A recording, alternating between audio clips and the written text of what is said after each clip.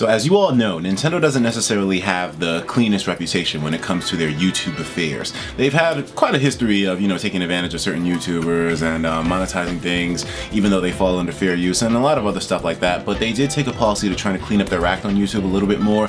But now we're seeing a totally unexpected move, or rather there was rumors about it, but we're seeing an official move by Nintendo made to make their own YouTube partner network or something along those lines. Kind of crazy. We're here at The Verge right now, which is an awesome, it's an awesome YouTube page, but I mean, I didn't realize that they had such a profound, robust news reporting section of their website as well too. Anyways, Nintendo is finally sharing ad revenue with YouTube users. And this is a big story because, I'm a content creator myself too, and for any of you guys who I may inspire to be content creators, it's important for you guys to know exactly where is safe to go, my opinion on certain things and whatnot, because I look at you all as, a huge percentage of you probably going to make YouTube channels in the future that will be the ones to take over after mine, finishes, Who knows? Either way, I'm going to make things a little bit easier for you. Let's go through this whole Nintendo YouTube policy thing. Nintendo has just launched a beta for what it's calling its Creator Program, an affiliate program for sharing ad money with YouTube content creators. Sounds good so far. Essentially, anyone who's part of the program can create YouTube videos with featuring Nintendo footage from games and split the advertising money with Nintendo. The user will get 60% of their revenue on individual videos, but can also register Nintendo dedicated Nintendo channels to earn 70%. Nintendo notes that this rate may be changed arbitrarily. So 60% of the revenue goes to the user, while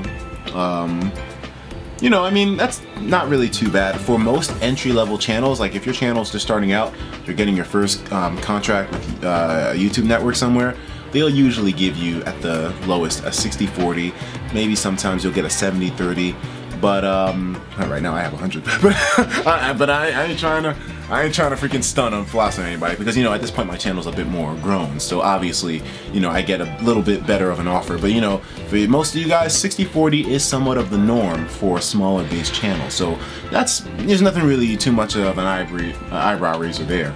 This is a strong departure for Nintendo, which in 2013 controversially claimed all ad revenue on YouTube videos that featured copyright images and footage in its games. That was a crazy time, and that's what I was mentioning in the beginning of the video. Nintendo, y'all ain't got the cleanest shit when it comes to your YouTube management. It was a move that angered multiple YouTube gaming personalities.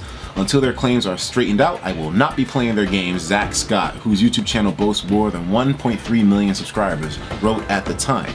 Crazy.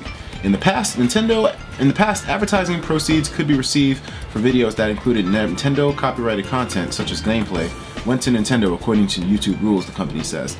But now, through this service, Nintendo will send you a share of the advertising proceeds for any YouTube videos or channels containing Nintendo copyrighted content that you register.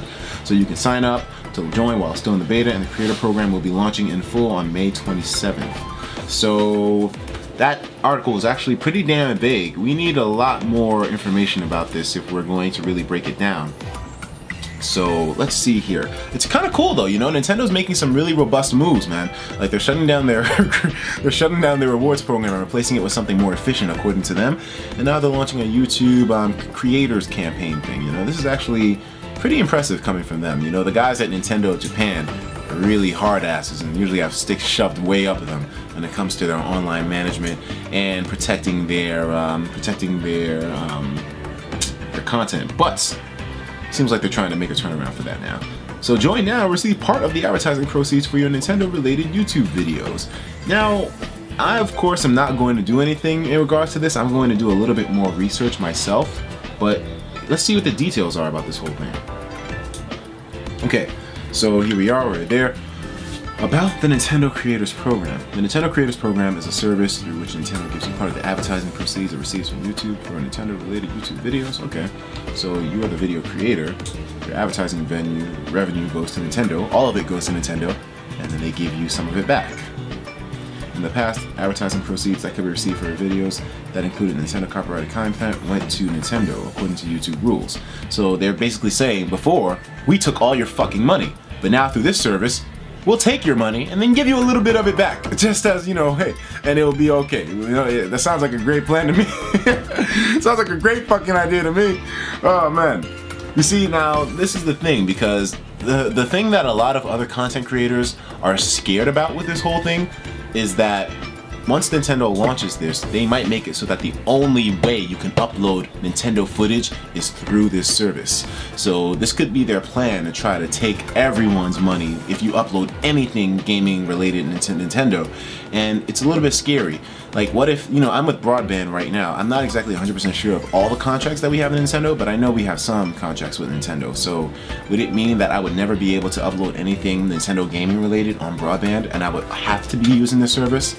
It's kind of crazy, you know what I mean? And the whole copyright claim thing and the whole revenue share is always so biased, because what if I use just a small snippet of a Nintendo song in my video that only lasts for like what, 20 seconds, just to like, you know, make a point or make like, or for demonstrational purposes, and they take the revenue share of the entire video? I don't think that's fair. But you know what, the future will tell just how effective this is. I won't be partaking in this, but we'll see by May what happens. May is my birth month, so you know, who knows, I might just have myself a bad birthday if I figure out that I can no longer upload Smash Brothers videos, but we'll see.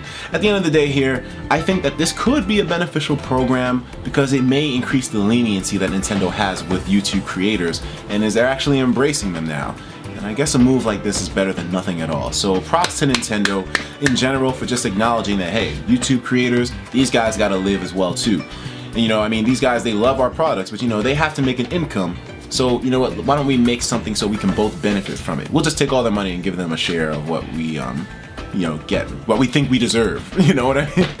Anyways, guys, so let me know what you think about this in the comments. I know a lot of you guys aren't exactly content creators, but for those of you who are, what do you think about this program? Can you see yourself using this?